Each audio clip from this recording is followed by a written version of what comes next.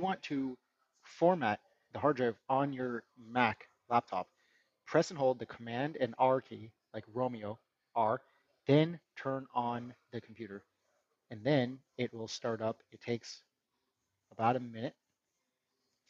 I'm shortcutting the procedure here a bit, and you'll get to this screen, Mac OS Utilities.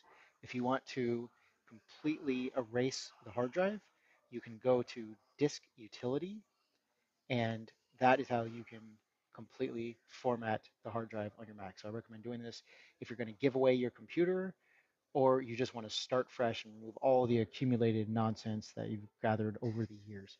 It's a good idea to do this at least once you're here. Just go up to Erase, give it a name, keep it on macOS Extended Journaled, and then there's multiple formats. Obviously, this is the one I prefer to use.